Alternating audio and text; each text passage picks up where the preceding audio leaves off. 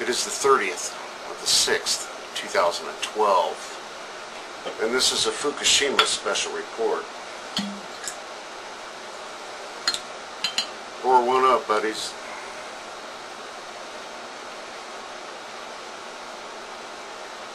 A freelance journalist in Japan received an emergency email from Tepco.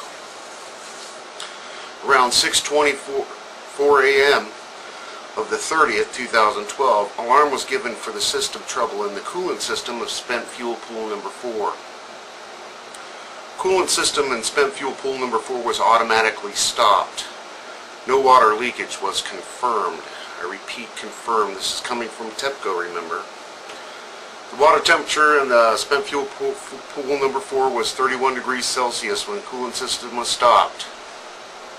Tepco estimates it's raised at 0.486 Celsius per hour. Currently, Tepco is investigating what stopped the coolant system. Tepco will update by email when they obtain further information. This was received at 8:19 a.m. E&E News also is covering this.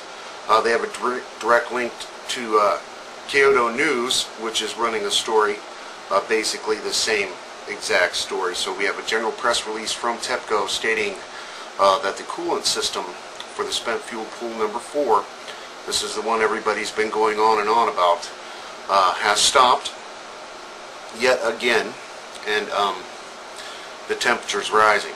Now they're doing a lot of construction and whatnot around spent fuel pool number 4, the number 4 reactor building. They're literally tearing it down. We are finding out that it's unstable. The soil around it needs, they're injecting it with cement to try to stabilize the foundation a little more than it is. A lot more damage was done than we've been led to believe, of course. I will attach links below. Please enjoy it while you can. Thanks, everybody.